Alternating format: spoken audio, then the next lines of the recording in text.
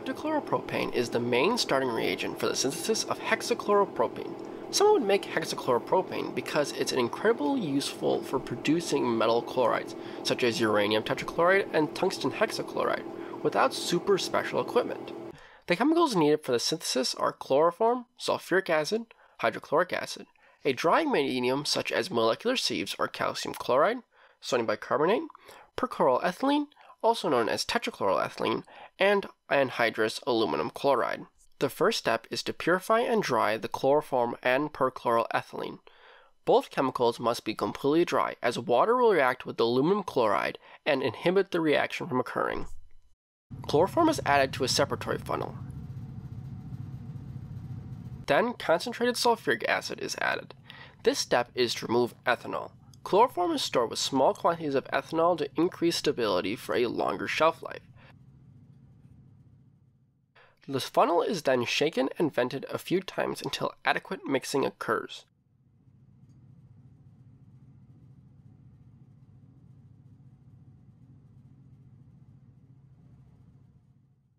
The sulfuric acid is then transferred, and chloroform is washed with sodium bicarbonate solution to remove any leftover acids and water-soluble impurities.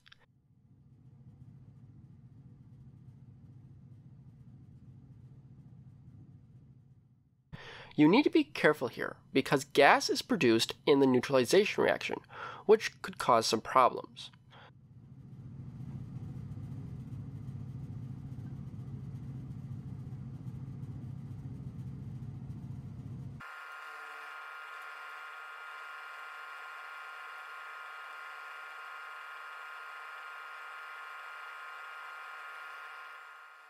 The sodium bicarbonate solution is then removed, and the chloroform is washed with distilled water a few times.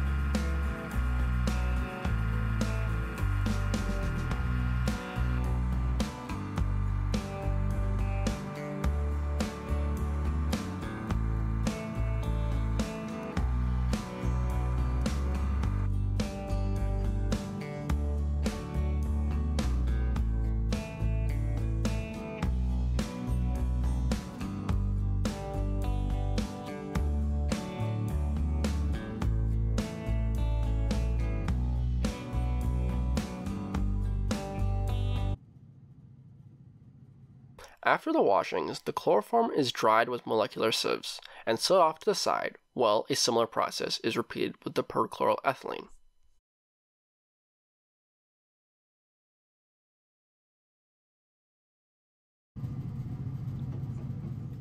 The difference is 12 molar hydrochloric acid is used as the washing acid, and it is not washed with any sodium bicarbonate solution. Hydrochloric acid removes any amine stabilizers, which increase the shelf life. Stabilizers are useful for storage, but can mess with reactions. Removing them before using the reagents is best to prevent any issues. In most general applications, stabilizers can be left in.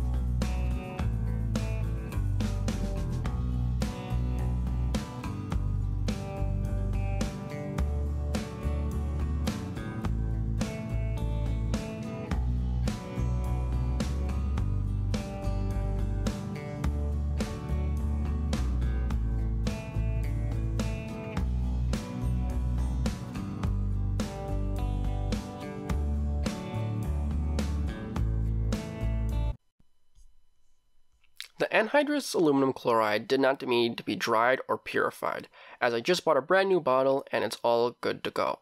It is important with aluminum chloride, especially the anhydrous form, to store it in a nice dry location, because if it's not in a dry location, it'll just suck moisture out of the air and become a soggy liquid at the bottom of the bottle, which can't be used for reactions. The next step is for the reaction to take place. The reaction is carried out in a 500 milliliter round bottom flask. In the flask, first 13 grams of anhydrous aluminum chloride is added. This is followed by 150 grams, 100 milliliters of chloroform, and 90 grams of tetrachloroethylene.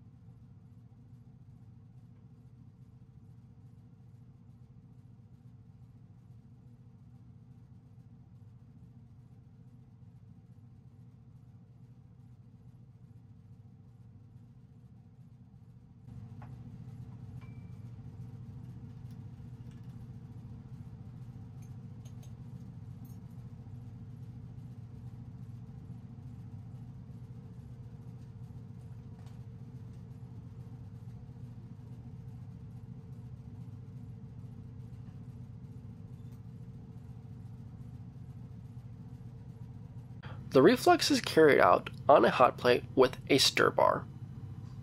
Stirring is started and the temperature of the hot plate is increased over an hour till the solution is boiling. The gradual temperature increase is to avoid any thermal runaway. In the case of a thermal runaway, carefully remove the flask from heating. Aluminum chloride can be difficult to work with if not experienced, and safety precautions should be ensured so that no problems occur. The reflux is then left overnight to take place. It took around 15 hours to reflux, but by the time I got to it, 18 hours had elapsed. Through the reaction, the color changes drastically. When we add in the aluminum chloride, we can see darkness already begin to form, but after the reaction, it is a dark liquid with a reddish tinge to it, with a little bit of green and a little bit of black into it also.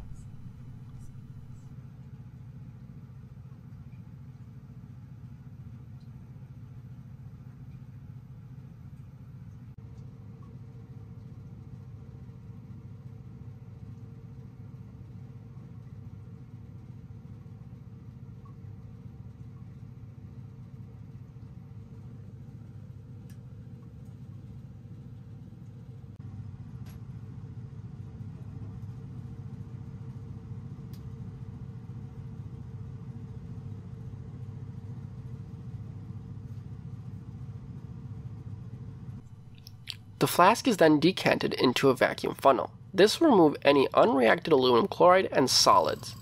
I washed the flask and chloride with chloroform to ensure a good transfer.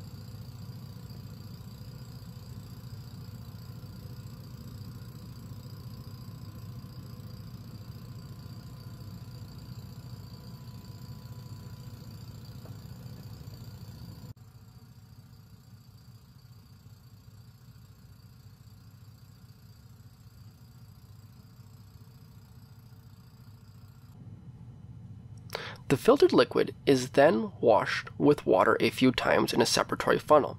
The water hydrolyzes any aluminum chloride that was carried over and was unreacted. The water also removes any water-soluble impurities. It is essential to be careful due to the chance of a thermal reaction occurring here. Water reacts with aluminum chloride exothermically. Through the washing, the color changes drastically. This is a good sign.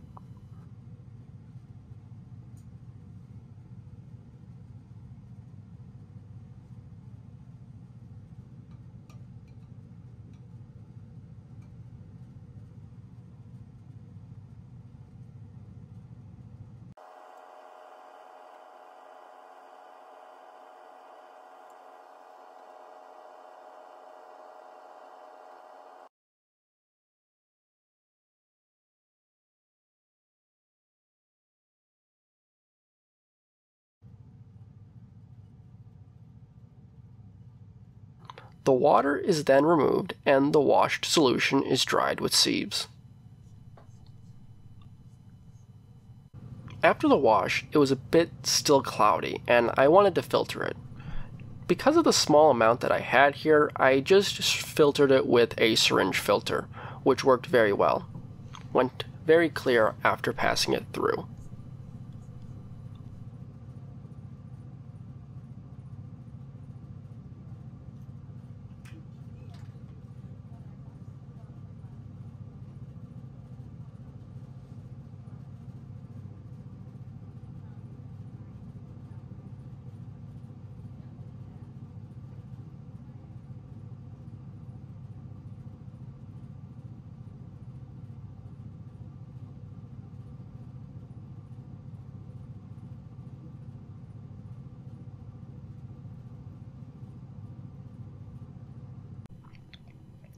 The next step is to remove any unreacted chloroform and perchloroethylene. This is done through vacuum distillation. The setup is similar to a simple distillation, but with a vacuum pump and chemical trap connected to the vacuum adapter. Please note that there is some danger associated with low pressure glassware, and ensure that all the glassware that you're using is safe to use with no chips or cracks.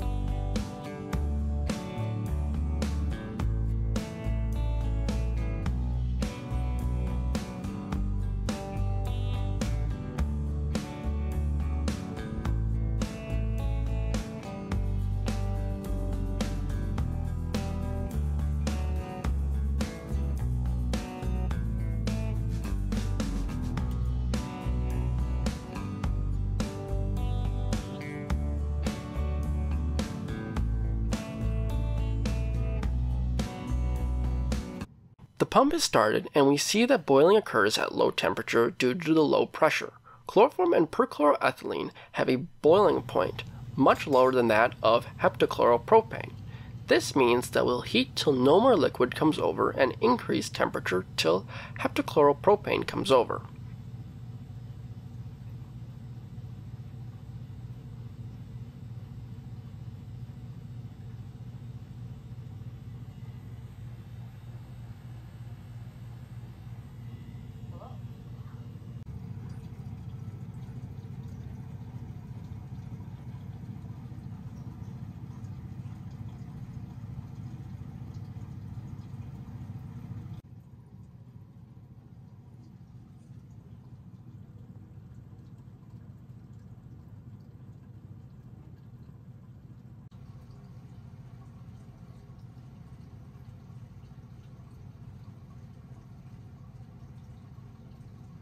Once we see heptachloropropane coming over, the flask is switched for a new one.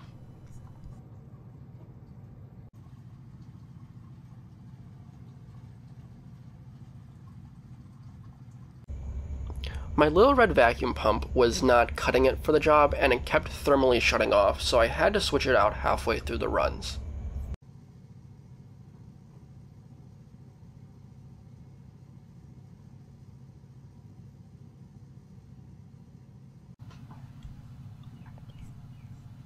The reason why we use a vacuum distillation here is to avoid any thermal decomposition of the heptachloropropane, and also by decreasing the pressure over the material, the temperature in which it boils at lowers.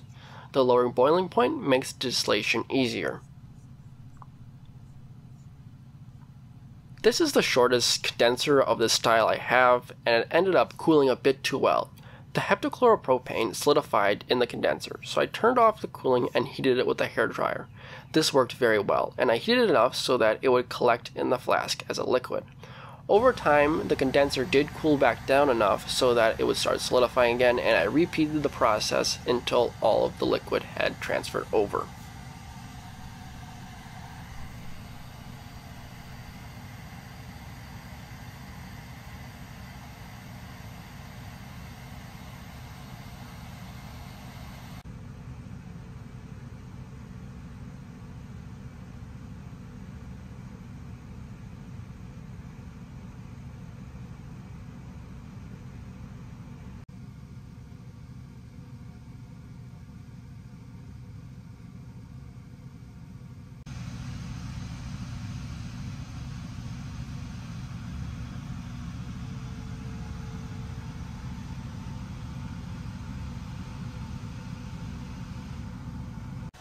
No more liquid is left in the boiling flask, so the distillation is done. I melted all the product into the flask and disassembled the vacuum distillation apparatus.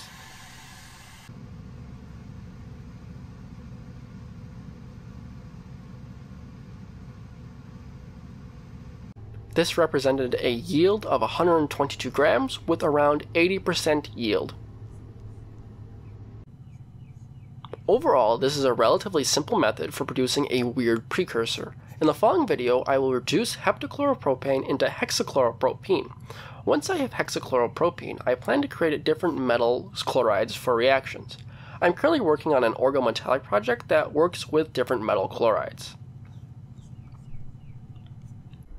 Thank you for watching to the end. Considering you made it to the end, you might want to subscribe and place a like. I have much more content to come, and you will want to stay up to date on the channel. That is the best way to do so. If you have any comments or questions, drop those in the comments section below, or even better, join my science Discord server, where I look forward to seeing you again.